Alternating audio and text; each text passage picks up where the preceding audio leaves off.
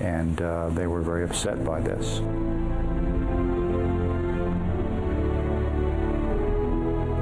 The revolution was unusual for the surprise it created throughout the world.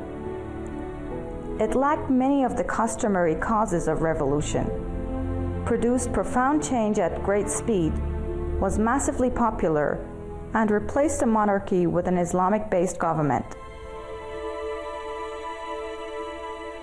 I remember talking to a CIA person who was reflecting on the period of, 77, 78,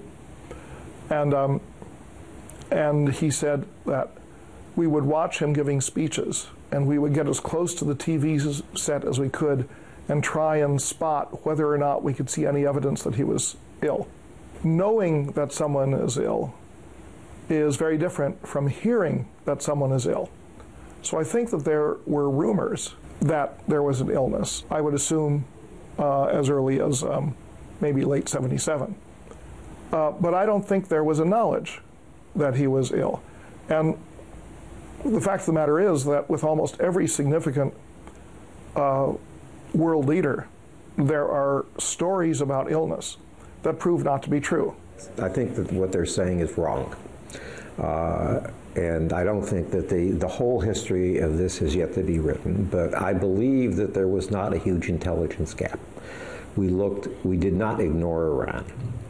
For many, many years, even though we were allied, it was not as important as high on the target list as the Soviet Union, but we paid a lot of attention to what was going on in Iran. The British, carefully followed what was going on with Khomeini, and as I mentioned a minute ago, we listened to what he was saying.